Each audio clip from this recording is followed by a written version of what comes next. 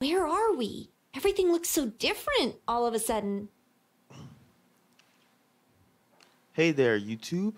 It is I, True Stealth, back at it with another episode as we continue on short journey of the Blaze Blue Cross-Tag Battle episode Persona 4 Arena.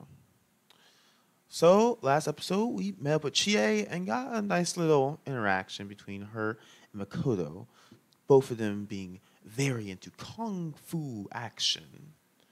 After all, if it was up to them, everybody would be kung fu fighting, but it's not. So, anyway, besides that, we just had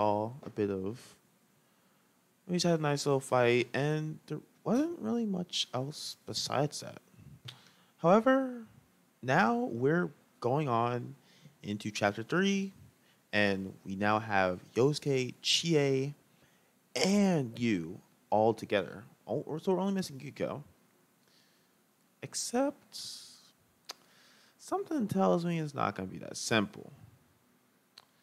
Yes, it's common tropes. Yeah, this place is new. Look over there! Do you see someone? Huh? Where? Wow, it's moving! Hey! It's Yukiko! Hey! Yukiko! Oh, you're right! Amagi! Are you okay? Chie, I'm so glad you're safe! Wait, Hanamura-kun and Narukami-kun?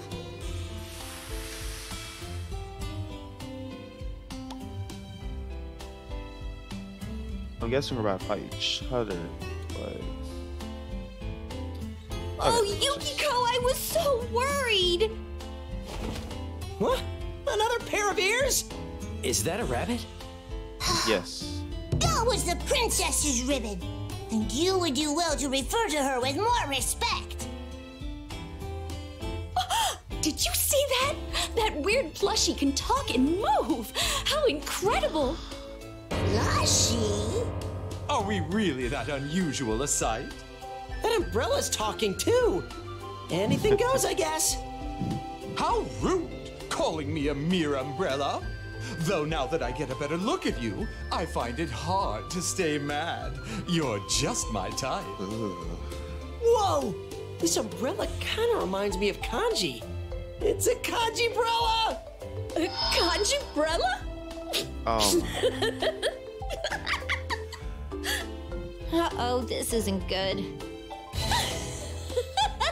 Oh, adorable.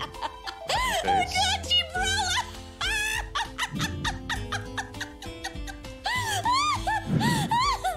Little punster. Oh no, she's having a total laughing fit! Guess you haven't changed much, Magi. Are you quite done laughing at me? The nerve. Poking fun at someone you haven't even met. Whoa! She looks really pissed off! Hey, Amagi! Ixnay on the effing lay! That is some horrible Latin. But I'm really curious as to where this lies. So assuming that we go by the timeline of the Blaze Blue continuum, well, assuming that they're all the same one, well, this is definitely after first chapter. And this makes sense because Rachel is here and she was with Ragnar first chapter. However, what doesn't make sense is the fact that Chie met back up people. But we didn't see Chie until chapter 3. We already saw Gordu like before that. Which means that we can probably assume that the Chapter 2 Persona 4 Arena happens sometime after the Chapter 3 of Blaze Blue. Which is interesting to think about. And we did think about it. So, let's continue and see exactly how we're going to get roped in that fight here. Laughter or no, would you mind listening to what I have to say?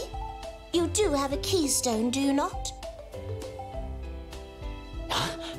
No way, don't tell me this girl's after it too. Did someone drag her here? She's way too young to be here on her own. young. I see. So you have that color. Saw my blade coming, did you? Hakuma! What? Hey, are you okay, Narukami? No harm done. Yet. Where did he... What the hell? A mask? Oh, hello, Mr. Hero. You seem more aggressive than usual today. The situation is dire, and time is of the essence. I will do whatever it takes to obtain that stone. Just hold on. We don't want to fight you.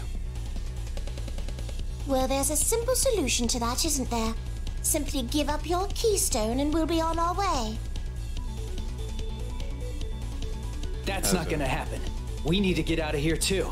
Our families and friends are waiting for us in our world. Yeah, how long has it been since we got here? If we don't get back soon, we'll be in big trouble. Right, we had a large family of walk-ins at the hotel today. I was supposed to help out.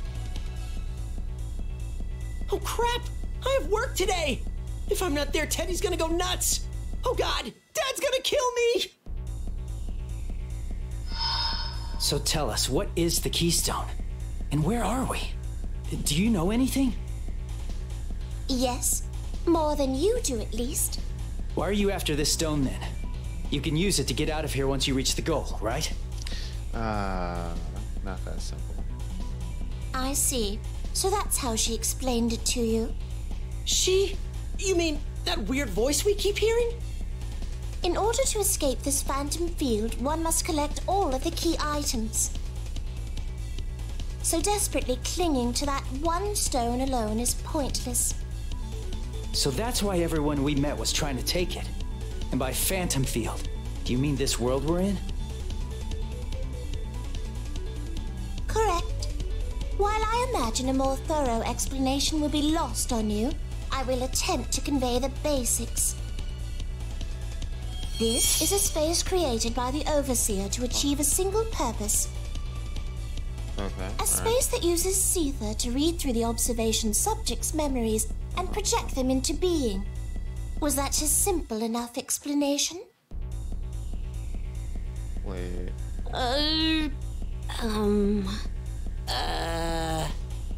So this isn't the world inside the TV we're familiar with.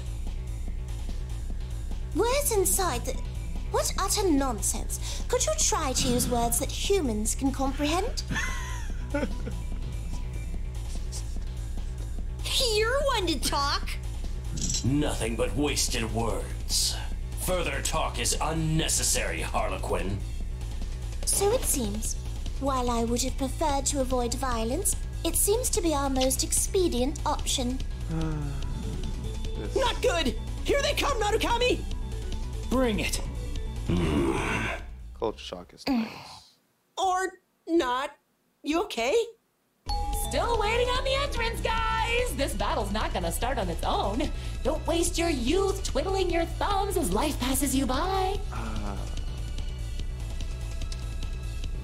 What's your deal? Just act like a normal announcer or something. That's right. The battle can't start until they form a tag team. Oh, so if they don't choose anyone, then we don't have to fight! Good thing, too! I don't see that little girl jumping into the fray anytime soon. What an annoying system. Fine. I, Rachel Alucard, shall enter the battle. I, Hakumen, offer my blade. Literal idiot. See, was that so hard? You're all registered now. Your turn, Team Yellow. Damn it, come on! Okay, Narukami, I guess we're... Young lady, what is your name?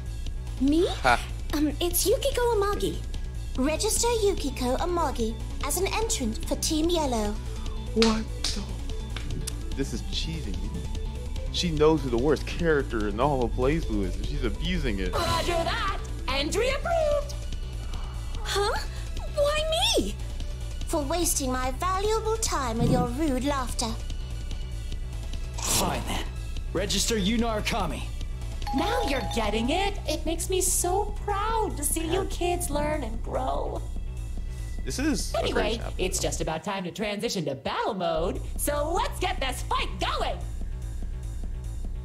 Yukiko! Amagi, are you ready? We can use our personas, right? Then I'm sure we can do this. I'm counting on you guys. Remember, you just need to find us a chance to run. That's not how that works. But yeah, this is a nice chapter because of the subversion of expectations we normally expect from this, going by the last chapter. So Get ready! really curious as to exactly Get ready! how Hakumen doesn't realize Chie when Hakumen and Carmine were both fighting them earlier, unless these actually are just completely separate timelines, which of course then raises even more questions. Can't escape from crossing fate! Fight! That's all? Please run and give us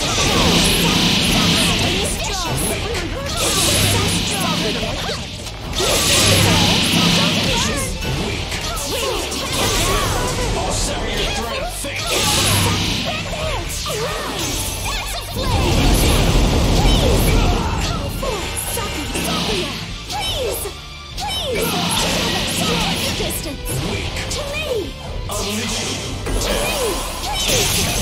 Oh, messed up.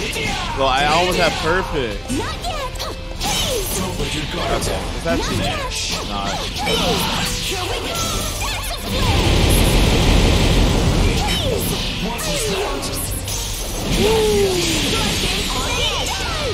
Such an easy fight.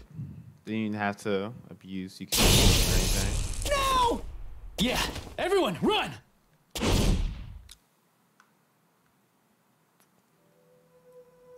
Oh, I really didn't think we were gonna make it. That masked dude was pretty strong, but that little Rachel girl was something else. Yeah. Hey, did you guys understand what she was talking about before the battle? The phantom fields and observation subjects and whatnot? That was all way over my head. But it seemed like she did know what was going on, so we might have been able to get more out of her if the fight hadn't broken out. Yeah. It also seems that, I mean, we already know that it's related to her family, these crystals. But it's interesting since we got a lot more information already from these like few chapters than we've gotten in the entire Blaze Blue run. And that says a lot. Of course, I'm pretty sure. Okay. Maybe I play each one just independently. But at least seems like there is at least some basic correlation between all of them. And it's gonna be nice to figure out exactly what that correlation is. Narukami, you doing okay? I'm fine, but something she said is nagging at me. She said it's pointless to protect this one stone on its own. Right, she did say that, didn't she? But as long as we have our keystone, we can get out of here. Right, Narukami-kun? That's what the voice told us.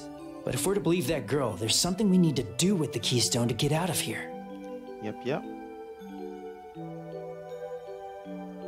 You need to summon. Yeah, it seems like there's gotta be a way to use it. She did say it's not enough to just hold on to this thing. Should we try asking her again? Nah, I don't think so. I have a feeling she'd just ignore our questions and start attacking us again. So why are we even doing this? There's so much we don't know. The one thing we can be sure of is that we can't let the keystone out of our hands. Right about that. Right? We don't even know how to use it, but if it gets taken away, we're stuck here forever and get punished for it? That's just not fair. Ugh. That's not very Persona at all. Hey, do you think we're the only ones who got called here? What about Teddy-san, Kanji-kun, Rise-chan, and Naoto-kun? One of them. Yeah, Two of them, if the four of us are here, it only makes sense that the others would be here too. I think Rise-chan had work today, so she wasn't at school. Oh yeah? Teddy should be working at Juness right now. Should be. Every day is great. But I guess this place doesn't really care about where you are when it pulls you in. Yeah, Narukami-kun's not even in Inaba anymore, and he's here too. Sheesh, if Teddy or Rise were here, we'd have this whole situation figured out in a snap. No sense in complaining about it. For now, we just have to keep moving forward. Let's keep an eye out for anyone else who might be here too. Teddy and Rise wouldn't be able to either, unfortunately. But Teddy is here now.